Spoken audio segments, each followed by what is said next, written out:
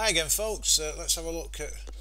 Just going to take a look here at the German DAX. We'll start with this daily chart. As you can see, we've been in range for quite some time since we made the. If we just scroll this back to pre-COVID, this was a pre-COVID high here, and then we had the big sell-off, and then since we've rallied in this perfect A, B, C, D into this high there, and now we've consolidated. There's your beautiful A, B, C, D off this low, A to B, C, D right there. In fact, it's not completed. In fact, it's gone not quite complete. That come in a lot higher up, but it didn't quite complete that.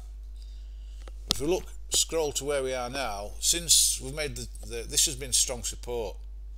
It's tested it twice over here, gone to new highs, tested it again, another new high, come back down, tested it, then it's made this double top in here, right, come back down, lower high, tested it again, lower high, completing a nice head and shoulders pattern, and then that set up the A, B, C, D, which completed on Monday, right down here at this perfect A, B, C, D, absolutely on the money.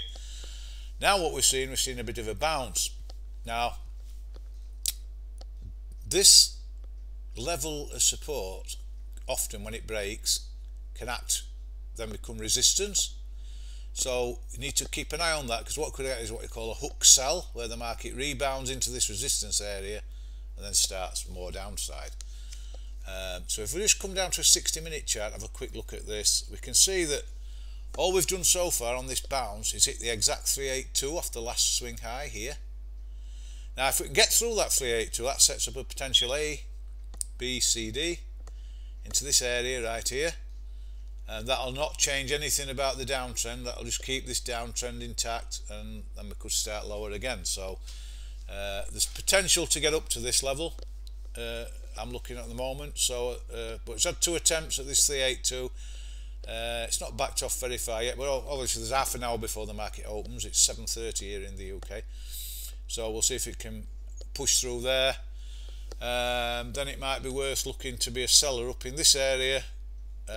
You don't want to risk very much.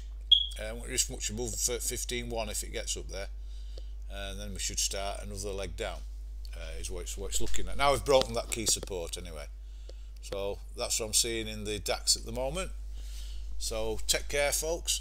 Trade safely, and speak to you again soon. Bye for now.